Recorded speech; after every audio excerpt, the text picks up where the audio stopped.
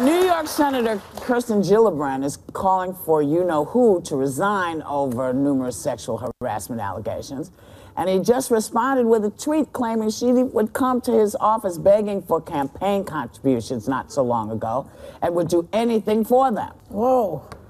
What is that implying, may I ask? Do anything for them. What do you think? Is it sexual favors? What is he saying? Do you think that's... Well, the language is just a little loaded. It's ironic in a sexual harassment conversation to use that.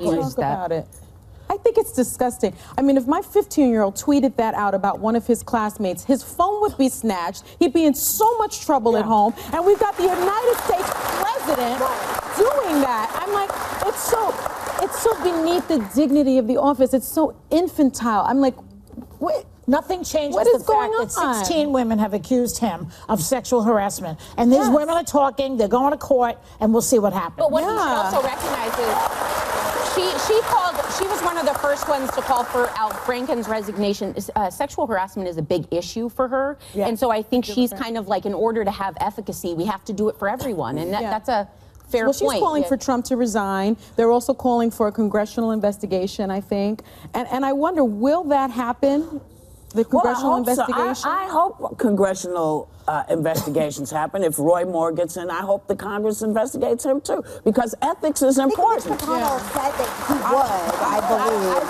I think it's important, and I think it's important across the board for everybody. Listen, Kirsten Gillibrand is a face in the Democratic Party, and you can't deny that. And we were talking about off camera is she going to be someone that could possibly lead a ticket in 2020? And I keep thinking of your sweater that you wore, that the future is female one way or the other on both sides. I think people are really frustrated with women not being in power in the way that men are, and there's this cultural moment right now. And if she's smart, she should take this tweet, fundraise off of it, use it in order to showcase. And I hope that, again, President Trump and his tweets yesterday, I got home and I turned on the news and it was all Trump's tweets and the fight between Sarah Huckabee Sanders and the press. And I was like, there was a terror attack in New York today. In California. Why are we talking about this?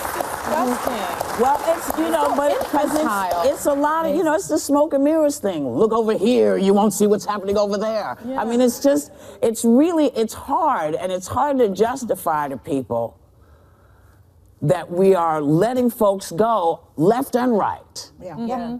And not him. And at the top, sitting there, is this... Careful, Whoopi. Abomination. Careful. Abomination. Person who has allegations that we are kicking everybody else's ass about. Yeah. We have to do it. We have to do it to everybody, or we do it to nobody. According to what I understand, the House of Representatives has to impeach him. The Republican Party has to impeach him. And the ball is in your court. Let's get the ethics committee on it first. Let's start with that, and then we'll go wherever it needs to go.